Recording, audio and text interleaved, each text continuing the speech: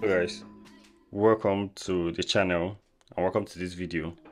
So if you're a new visitor, welcome to the channel, and if you're an old visitor or a returning visitor, uh, you know what's up.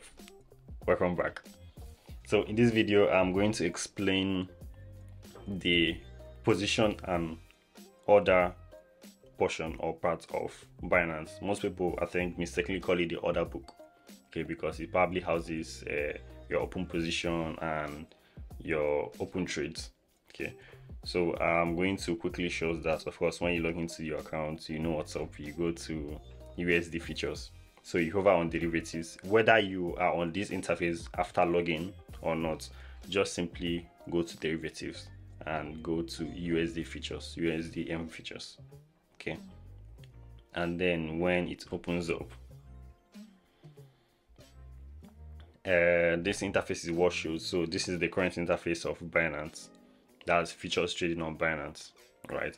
So this particular section I'm trying to explain, it's the same. Yeah, I believe it's almost the same thing for the spot trading. Okay, but I'm going to explain further about the spot trading in a later video. Okay, and I believe I've already done an explanation between the spot and the futures trading. I'll put a link in the description and also on the top right of this video when you'll be watching it. Okay, so I'm still going to do an updated video later on of comparison of the spots and the features, so basic difference of that. Okay, so but the major difference that people actually notice is that on the spot part of it, you only buy and then you sell or you come out of the trade. But on features, you can actually buy and you can actually sell. What it means is that when the market is going down, you can be making your money, and when it's going up, you can be making money on the features part. But on the spot part, it's only when it's going up that's when you can make money. That's when you have actually you buy on the low and you sell on the high. That's just what you do on the spot. All right, so once you enter a trade, so let's assume that we've actually probably entered an exact market rate. I believe I've explained. I'll put a link in the description. Sorry about that. To where I explained the limit and the market. So whether I want to enter on the market part or the limit part, whatever it is, but we're actually choosing which one we want to do, and then we'll either enter the long or the short. Okay, of course, be mindful of the leverage. So I'll also put a link in the description on the top right to the video about leverage and how when I explain leverage and what it means and how best to maximize it. All right, so when you enter a position, this is where the whole stuff shows.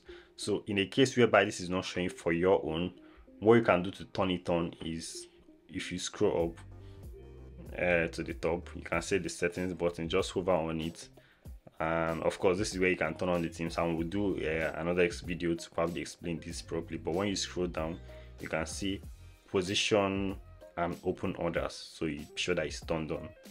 All right, so that's why I said that some people call it the order book, but this is actually the order book.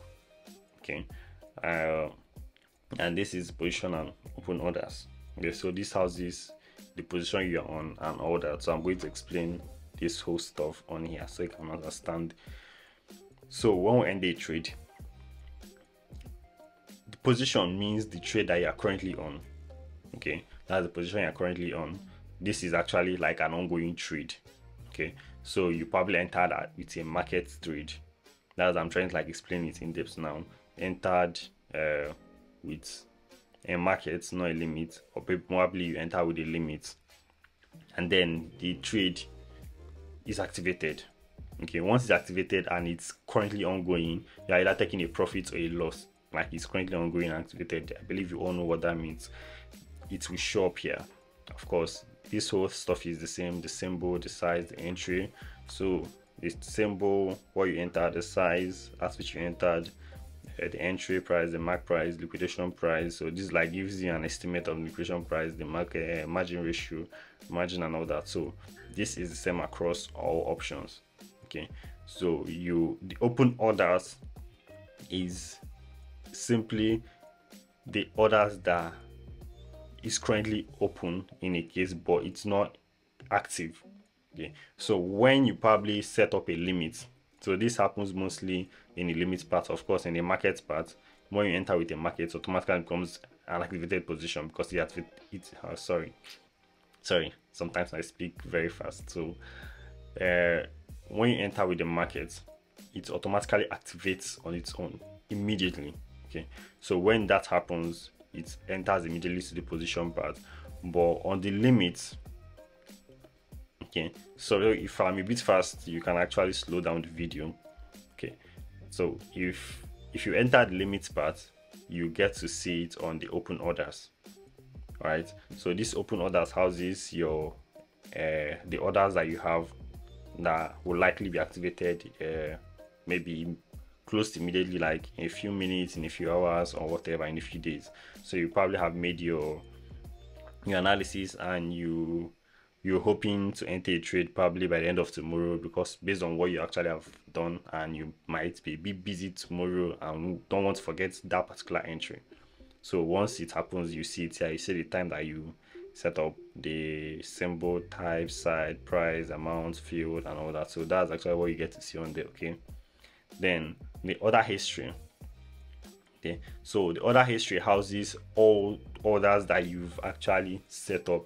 So there are cases whereby you set up an order and somehow let's say a news comes by, and you likely see that instead of, let's say that you on this is a 15 minutes candle, yes, so probably at this particular range you actually expected that it will come down, maybe because you didn't see this entry on time and you don't want to enter again, but you know that it will likely get to this range, and you can see that it's already there. Okay, so you probably picked a lower range, which should be this.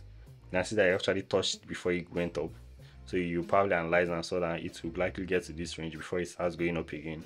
Okay, so it will likely sell to this area before you start buying again. So you decided to set up, so at this 15 minutes candle around here, you probably decided to set up a future entry. Once it gets to maybe 1900, you want to enter a trade to buy. All right, so what you simply do is to, once you enter that trade, and probably maybe because of what's it called, yeah, it's supposed to happen, this happened anyway, but in a case whereby maybe a news came along and you saw that this starts selling more than what you actually anticipated or expected, all right, you can easily cancel the trade. So this order history houses trades that is currently that has been activated or you probably cancelled. So it's more like as a list. So let's assume that you have a list of 10 orders within a month, right, and only 5 out of the 10 orders got activated, and you cancelled the remaining 5 because of some issues or whatever. You still get to see them here, whether activated or cancelled, and you can filter down within 1 day or 1 week or 1 month or 3 months. So depending on which one you want, you can actually filter down depending on which one you want. Okay, so you can also like do a custom based on the dates on whatever you want. Okay, all right, and then you can search for it. Okay,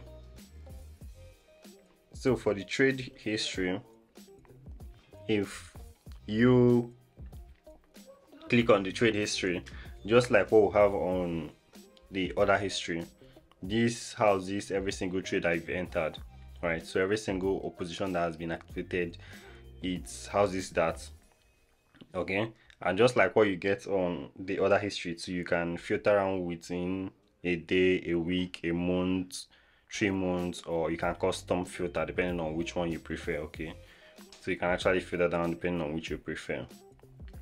All right, so that's for the trade history and transaction history. Okay, so this also that's similar to the trade history. All right, and you also have the same tweak on whatever it is. All right, and you also have the assets. So this is like a list of assets that you have on your futures trading wallet.